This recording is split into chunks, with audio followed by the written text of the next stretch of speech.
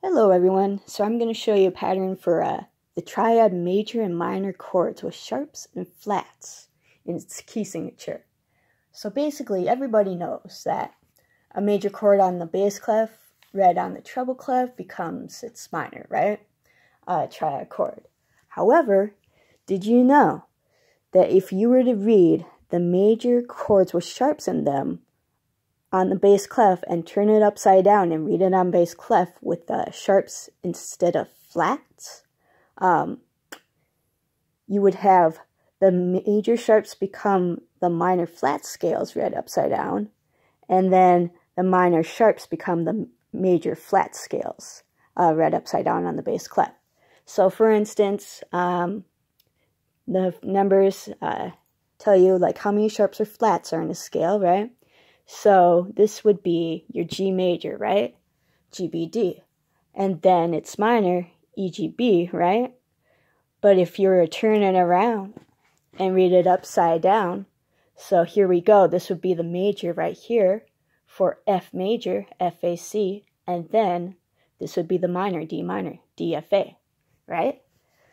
So, and then also, if you read the sharps as flats and flats and sharps, they match as well. For instance, so the filled in notes are the ones that are sharp or flat, right? So let's try maybe E major. So E, G sharp, B, right? So there's your E major chord. And then C sharp, E, G sharp, right? So if we turn it around to read it as A major, which is A flat, and then C, and then E flat. So these would become flat. And then we have your F, A flat, and C, right? So this would be F, A flat, C, and then A flat, C, and E flat, right? But if we turn it around to read it upside down, and we change this to a flat, to a sharp, to a sharp, then you get your E, G sharp, B. And then, of course, these two flats would be changed into a sharp, you know, for your C sharp, E, and G sharp. C sharp and G sharp, right? Let's do another one since I boofed that one up. All right. So how about we do B major? So B, D sharp, and F sharp, right? B, D sharp, and F sharp, right? And then its minor is G sharp, B, D sharp.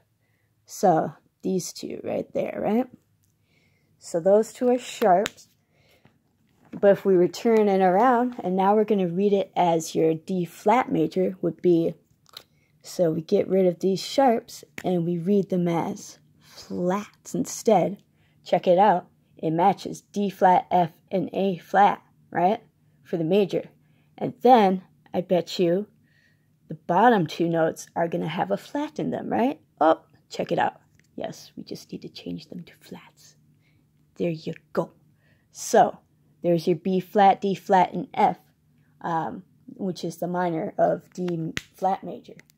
And the same holds true for like all the chords here. Basically, a major scale with sharps read on the bass clef upside down will become its the minor chord with the same number of flats as there were sharps in its key signature. And then vice versa for that pattern. So there you have it, folks. Another swanky music pattern. Oh, and also, what also really helps for the minor chords is it's always, the middle note is always the note of its corresponding major chord. So, like this, C for C major, G for G major, D for D major, A, E, you know, B, and F sharp, and then C sharp. So we got the major notes there. So that's kind of a cheat way to do it too. So yeah, have a dandy one, everyone.